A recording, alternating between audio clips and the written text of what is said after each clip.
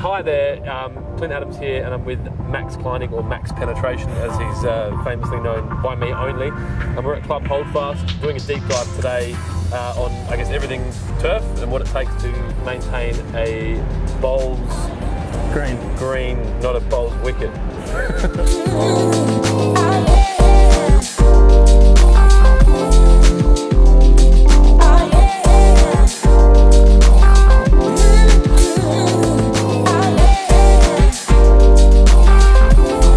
What's this green hose doing?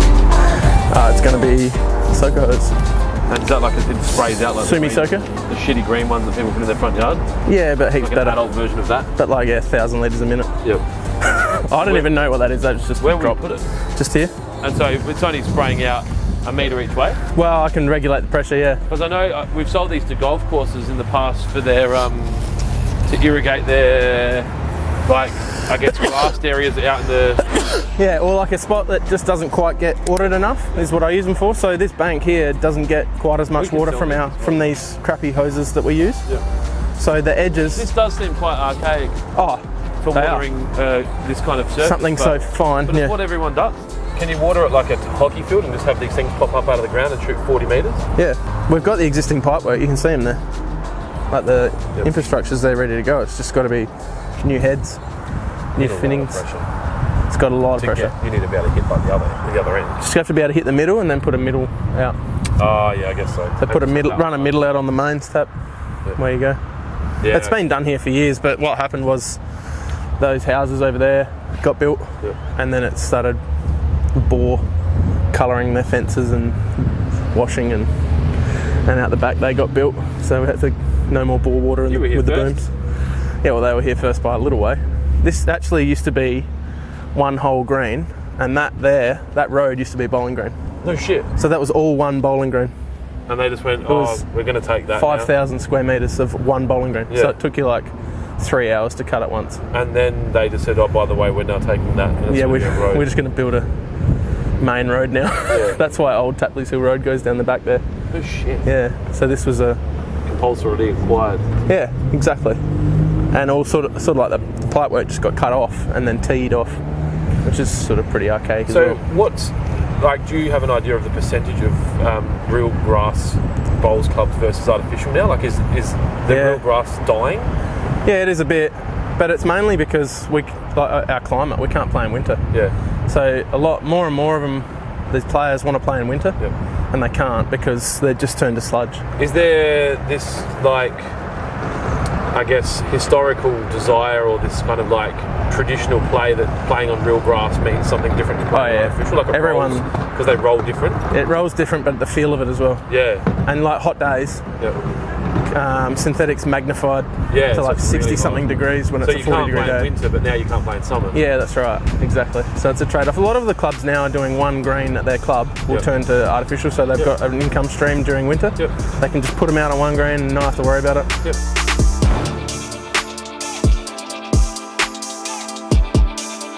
So, because I guess I have that traditionalist, and I don't know where it comes from, but like that, you know. Oh, it's the whites.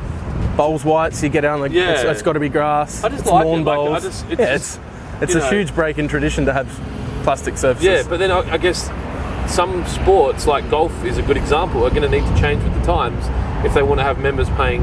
Yeah, it's going to be interesting for them going forward. You know, you guys have those barefoot bowls, or you open it to the public for buck shows and night bowls. We have night bowls every week. That keeps us going. That basically keeps the club alive. Yeah, so it's easier to say like hold on to tradition, but if it kills the club, there's no point in holding on to it. That's right. Yeah, no, that's right. You got to have a balance. The thing with bowls clubs now is you got to diversify your income.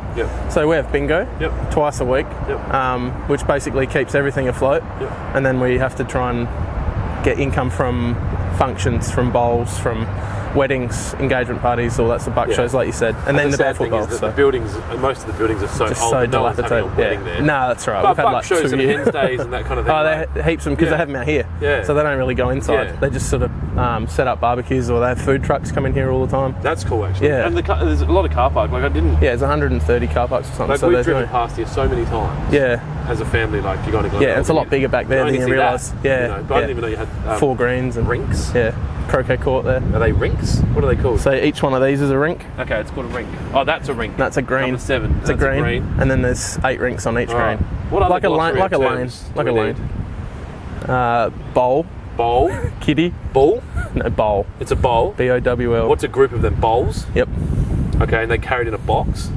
Or a bag. Or a bag. Yeah. And then there's a bowler. Yep. And a mat. Yep. That's it. You got it. All right. Skipper. Skipper. Yeah. Yep. Lead. Lead is the one that goes first, throws the kitty in place. The kitty being the jack. Yep, the jack or the kitty or okay, so that can be. Yep. Is kitty's just more nicknames. like sexually neutral? Maybe. Yep, cool. Yep. Came in when the women came in. Misogynistic. Jill. Yeah. Okay. And then lights. Lights. Yep. Chairs. There's nothing really to it. Really, there's nothing to it. Bias. So the bowl takes a bias. Yep. So that's it's pretty important. The weight in the bowl. There's a small weight in each bowl on the inside. And does everyone's bowl weights? No, they're all different. And is that based on what you choose, or is it like Formula One where you're like you have to stay inside? There's parameters, but not big ones. So you'll choose. So you can have something that turns that far, or you can have something that turns 15 feet. So you could just have a ball that doesn't turn. To a minimum label. Yeah, there's a minimum level. So it has to turn. They have to pass on it. You can't just roll it like around. Nah, that's right. They have to pass like a table test. Yep.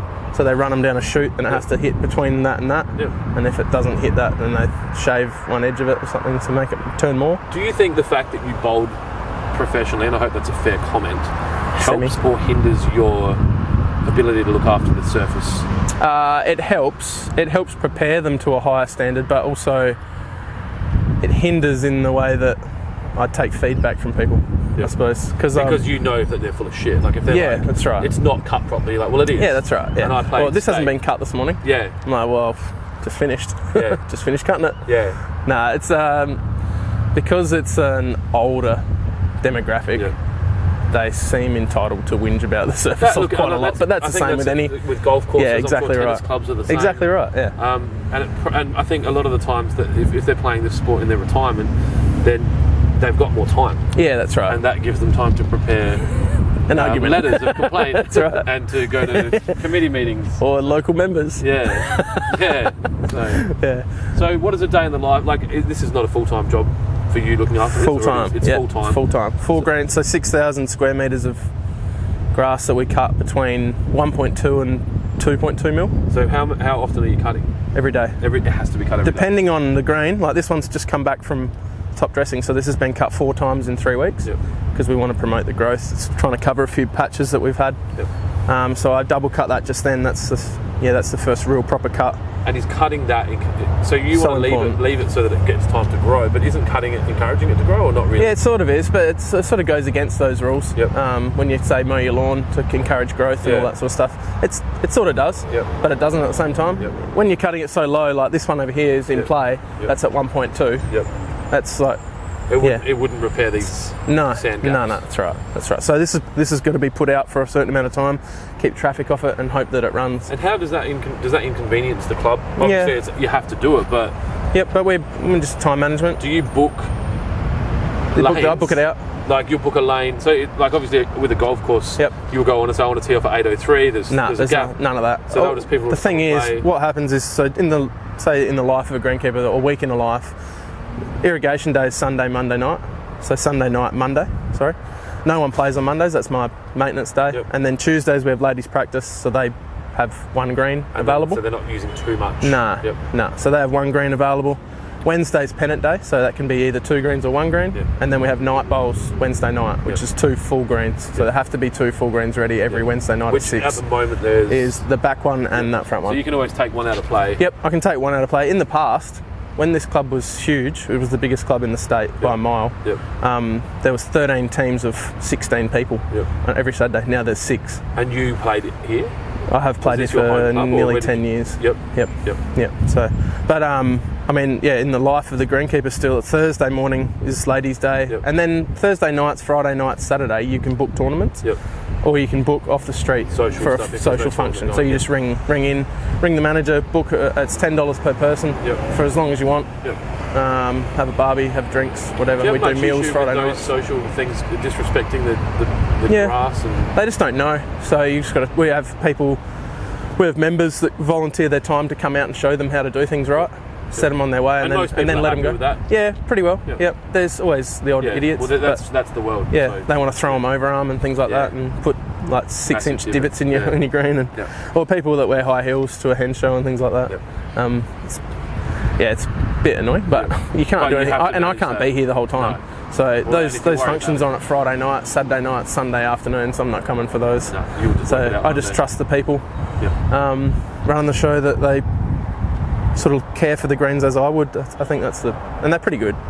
We have good members here that look after the place pretty well. So. Is there much issue with disease? Yep. Obviously, it's quite a well protected area. Like you don't have other grass. No, there's no infiltration other than Centerana, but which doesn't get in there anyway. So, so all these patches that are coming back, that was either Pythium or Fusarium. We don't really know. We didn't get a disease test, but we sort of hit it with broad spectrum stuff, so it's working. Yep.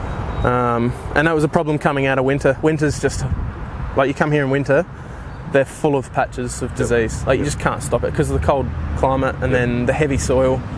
And the way you treat these like absolute shit to get them fast so that players like them. Yeah. So it's like a cricket pitch, you see them rolling it, like absolutely murdering it. Yeah.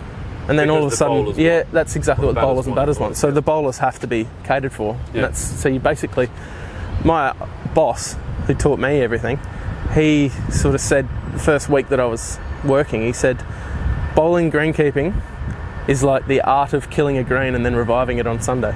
Yeah. So you kill it all week. You just want to kill it. You want to water the hell out of it, fertilise it, whatever you got to do Sunday, and then just absolutely slaughter it until it's beyond dead, and then water it again and revive it. Wow. That's just the art of it. Interesting way of looking at it. Yeah, that's it. That was the way he best described it. So you water once a week? Once, that's it. How many mil of water would you be putting on it? About an inch, 25 mil. That's all. At this level, an inch of water. It only just gets through though sometimes. And there's 40-degree heat. So what's today? Tuesday. Yep.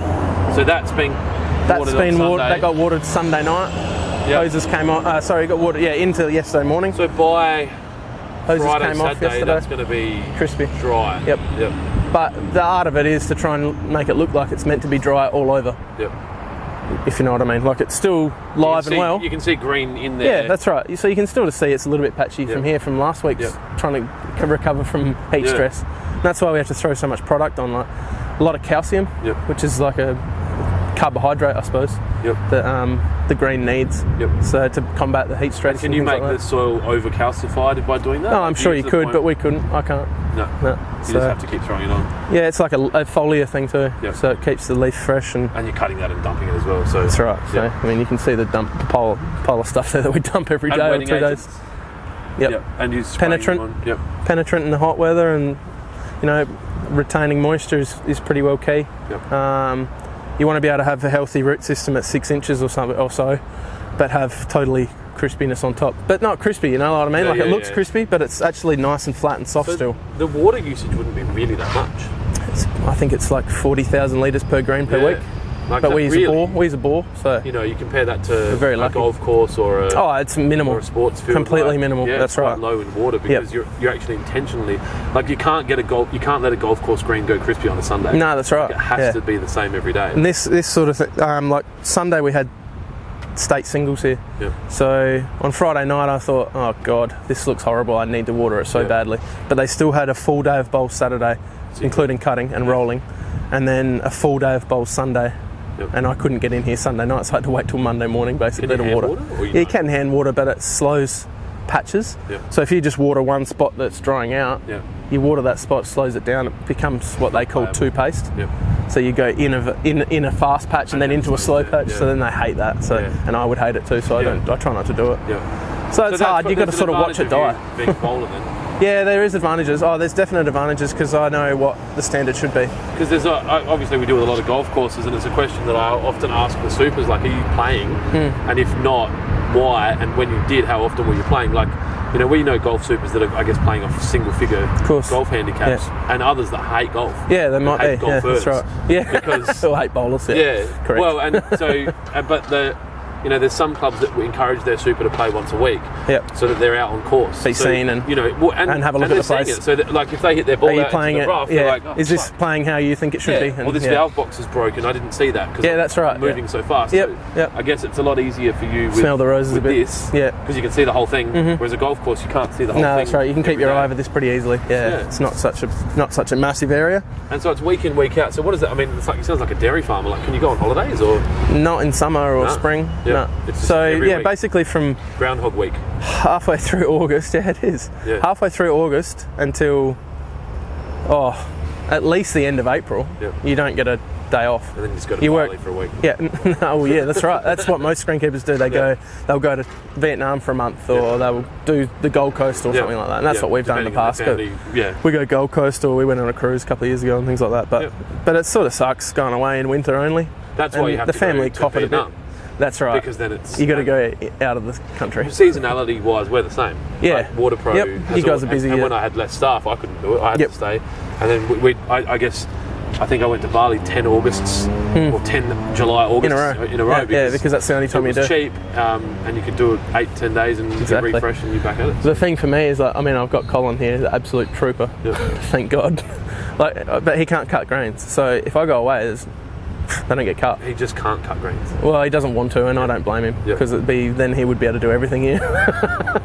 And he volunteered? Yeah. Oh, no shit. No, he's volunteered, He's like 75 and does more work than me.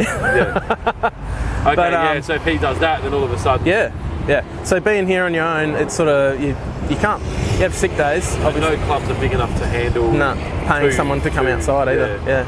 So there's contractors around the place, you could sort of lean on them. Can you come in for? I'll give you $100 cash to cut 3 greens or whatever, or something like that. Just like, on the spot to keep you out of a pinch or whatever. But then that was the hard thing for me, playing competitive bowls interstate and overseas. When do you go away? All these tournaments are on in bowling season. So you've got to be really good with your time management. You've got to get primo on or growth regulator on, so that people can just come and roll instead of cut for a full week, so that grass doesn't get cut for a whole week.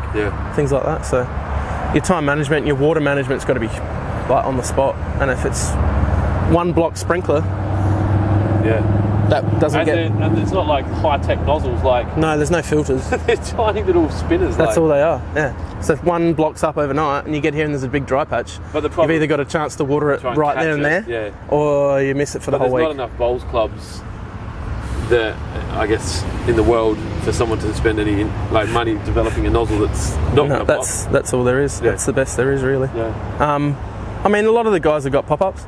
They booms from the sides. So do you ever apply fertiliser through that? It looks like they're quite iron. Just bore. Irony. Just the bore. Bore staining. But those sleds are probably 10 years old. They need replacing. So when you're fertilising, are you fertilising from a foliar point of view because it's so fine? No, granular as well. So mini pill style. Yeah, mini pill is the same size as any other greens grade product I use. That's good. Yeah. Cool. Sort of 85 SGN or something like that, I think it is, or something like that, 100. But so it's, if you fertilise with that here, the green will be able to play for a little while. Or the next day I'll cut it. No shit, so have to, okay. Have to be able to do that. So I use Anderson's DG. It's great stuff. It's really fine. It's like a powder nearly. Put it out. And it's not no slow pickup. Release? There's no pickup. Yeah, it's slow release. There's no pickup on your shoes or anything like that. It's watered in within 4 hours, sort of 16 mil. Because it takes 4 hours to put 16 mil on, 4 mil an hour with those, roughly. But then you got to cut next day. Something like you just have to. Like I have to cut that this morning. Water came off yesterday. You got to cut it straight away, and then I'll cut it again tomorrow. We've got bowls here. It's such, and I see it in golf all the time. There's such high demands and such to play on, and such low pay comparatively to what the expectations are. Exactly. And no appreciation. And continuous this isn't, and it's not just exclusive to you or this club. No, it's the turf industry. It's the turf industry. That's right. It's if everyone turned that tap off of turf support on the same day, and struck or strike, whatever you want to. Struck is good. It's going to be interesting. Imagine the kick up. That's it. Oh, it's still a little hard. Other way. I always feel like yeah, is that normal?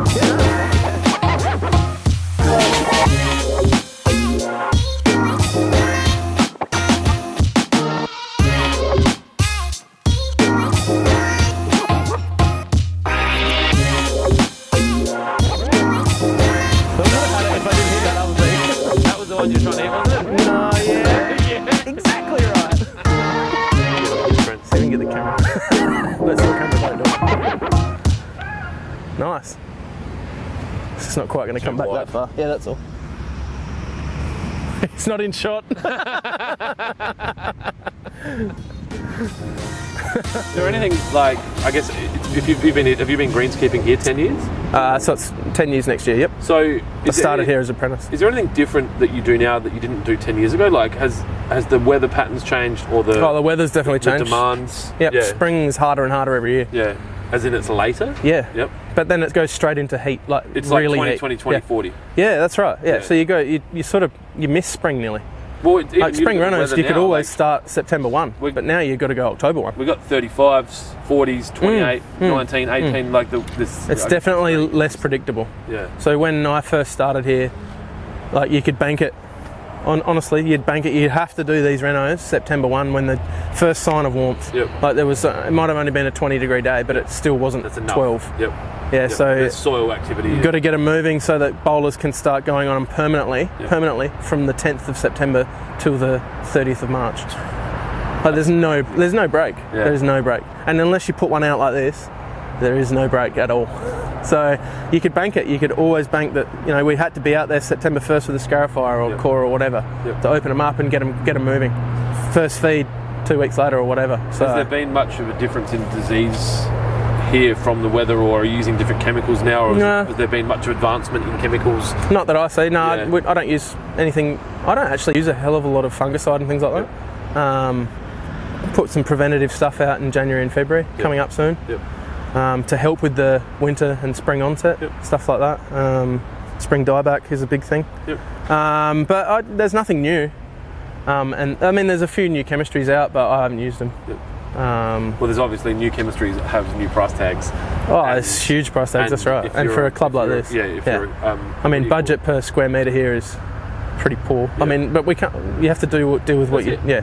And if you didn't want to do it, you leave. That's exactly right. You know, it's obviously something that you enjoy doing. And, for sure. Like if so if you didn't do this for a job, what would you be doing? If you weren't working here, do you think you'd still be in turf? It depends what I would have done so long ago, I suppose. I don't know. It would have been a decision that you chose. I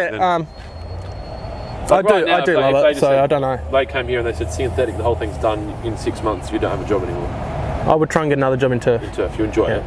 Well, I know it's safe too for me, because I know I probably could get a job. Whereas if I tried to start something totally new, I would be screwing my family a bit. So. But yeah, no, I think I would stay in turf. I do my own thing on the side as well, which I love. So. How seasonal is that? Is that pretty much just reno now? And, seasonal. So you just very 6 months of. So yeah, it was so basically from September right through to Christmas, I was flat out. It'll go really quiet now. As well as it'll go quiet now until I would say probably end of February, and then there'll be some more coring. You can do it all. You can do it any time in a growing season. I've done twice on my lawn, just to keep it going. But yeah, I'll get busy again at the end of February. I'll have people ringing up for coring on the onset of winter. Get some of that shit out from the year, and also pre-emergent spraying. I've found is huge. Domestically, people want pre-emergent put out, so they don't want to battle weeds come spring. So I did a heap of it last year. Is that something you need to be licensed to do for the product you're using? Got to have a chemical registration license. So are you warming up out there, Trent? I just realised we're standing with a car park as the background instead of a golf course, bowling green, and we left you in the sun. Yeah, we're missing all the stripes. We just striped it up for you. All right. Well, do you want to show us anything? Like, is there stuff? We'll get on the grass. Yeah, for sure. So we can feel Trent's pain. So when was this watered last? Yesterday. Okay, and this will get treated the same? You won't be watering it more while it's... Yeah, I'll water it more, but more often, but less water. Just to avoid the pooling. And to keep it a bit more even, I'll move the sprinklers around a little bit. So, I mean, it's... How long? Yeah, I mean, like... That's at 50 cents. So I think that's 2 point something mil. They call it 50 cents. So we measure with a 50 cent piece. So a slide bar fits 50 cents in between there. Because the rulers are so impossible to measure, so you just slide points underneath. I think people just got, they didn't want to use imperial or metric. They just wanted to use something that was standard and you can fit in the slide bar. So what? Yeah, you always, how low greenkeepers always had 5 cents? Yeah, 5 cents is over there. No shit. Yeah, that's 5 cents over there. Yeah, we'll go have a look in a sec. How funny is that? But this is 50 cents, and then we'll gradually bring it down to avoid the scalping, the sort of 1/3 rule. And like real ballers mow at $5. You can sort of go at 0. Yeah. You can actually sort of cut at 0, where you just not, there's no gap. Like it's just, that's how hard these get. They just, and the mower just sort of skates over it. Yeah, the mower just sort of skates over it. Yeah, it doesn't really do a hell of a lot, but yeah, this is so this has come back real lush. Reno was done on the 23rd of December. Yep. So it was just sort of, we had a lot of patches like this here. Is there like a reality of people having their home lawn to this level? Like, yeah, I think so. One day. Depends on the machines they can afford. Yeah. It's becoming more and more affordable to buy, or people are spending more money, I should say. That money, yeah, they are. Yep. I suppose it's like, I hear so many people when I go out and do these domestic jobs that say, oh, it keeps me out of the pub, or it keeps me out of off the street, or whatever, blah blah blah. It's, the old cliches. But yeah, whether you were a heavy drinker and now you're a lawnmower. Yeah. So no, it's interesting. Well, you think about it, like homebrew, say for example, was something that people they're buying kegerators and. Yep. And they're spending big money on it. All of that. Yeah. It's whatever the person keeps them at home doing something that they like. And I got a mate who was photography. Like there you go. Money he was spending on cameras. Oh, I can imagine. Yeah, there you go. It was a hobby. Yeah. That's all it is. Yeah. So the whole reason we top dressed was to get these patches back. Yep. So you can see here the runners. New growth. Yeah, that's all we want to see. B-roll, baby. Yep. So I like this strip here. So we play that way. Yep. So this strip here is like the highest traffic area because they put the mat here. You always play the same way? In winter we'll go the other way. In winter. Oh, sorry. Yep. Yeah, okay. So you play that way and then play back. Yep. Yeah, but like I say, the highest traffic area is right here. Yep. Because everyone's standing here waiting and so it gets double feed. Holding balls and well, they're just standing here. Standing here for 6 hours straight. Yeah, that's feet covering. Well, it's just packing. Yeah, it's packing the grass down. And when you've already rolled it 4 times with a 250 kilo roller. So most of the repair is at those ends. Yeah, you can even see from today. That's the first time it's been played on this week. You can already see like a waviness where there's green. So those patches there, are they where the jack's been sitting, or that's where people? Nah, it's just where they've been playing. Yeah. So. Kitty. Why do you change waves in seasons? Sorry, I thought you meant go that way. Why do you? To minimise the damage here. Yeah, so that's all it is. A break. Yeah, it gives it a rest, which it's not growing anyway, so it's not really a rest, but it's sort of. It makes sense. May as well go that way because we don't use that bit of grass. That bit of grass doesn't get used. May as well let them play that way. And in winter, like because there's no repair, if you played here, you would come back in September and it'd just be divots everywhere from where the old fellas would drop the bowl and things like that. So you'd be a month behind straight away. So in Queensland, New South Wales, they play both ways all the time. Like so, in the morning they'll come out and they'll play that way, and in the afternoon they'll put the pegs in that way and go that way. But we can't do that because we haven't got room. Yeah, you need another landing there. Yeah, that's right. So you'd have to shorten your green, then you'd lose a rink and all that sort of stuff. Chairs. Yeah, that's right. That's the best part. So that's getting developed there. Sitting in the shade drinking beer, isn't it? Or out here with beer, and then up the back there sitting and watching is the best thing. Yeah. So this will gradually get cut down. So, like I said, you can't. So you can't just go cutting it at 5 cents straight away because it'll just go yellow. Yeah, that's right. Yep, just drop it gradually. That's why I cut it twice today. So do you think in the US they mow it a nickel and shit? They might. No, I think they use like thousandth. I think they use thousandth of an inch, things like that. Like 2 thou or 5 thou or whatever. I don't reckon it is either. Yeah. But I'll show you the difference between this and that. Like you can feel this is. Is your team called the Sharks? No, Henley are called the Sharks. Was there a shark on your sign? That's a wave and a shark, so it's the bay. So you guys are the waves? The bays. The bays? Yep. Watch your feet, dude, you're about to step up. So then you go from 50 cents to 5 cents. So this is operational? This is ready to roll. And what's this? These lines are from a groomer or? Yeah, scarifier. Yep. So scarifier this probably 3 or 4 times a year. Yep. Either lightly or heavy, sort of depending on the time of the season, and then it gets groomed every 2 to 3 weeks. Jesus, and that way? Yeah, or anyway, you've got to try and multiply the way you go. So you can see stripes from cutting last week, stripes from this morning, and then that was last Friday. And what are these black lines for? That's a rink guide. Yep. So that's the boundary peg up there, centre line here. So who draws them? They're pretty straight. They're me, but they're really not straight. They look alright. They're not too bad. We just follow a string line. So so there's people better at it than you. Was that chalk paint? Certainly hope so. Nah, you're the best when we get some trouble. Water-based paint. Yep.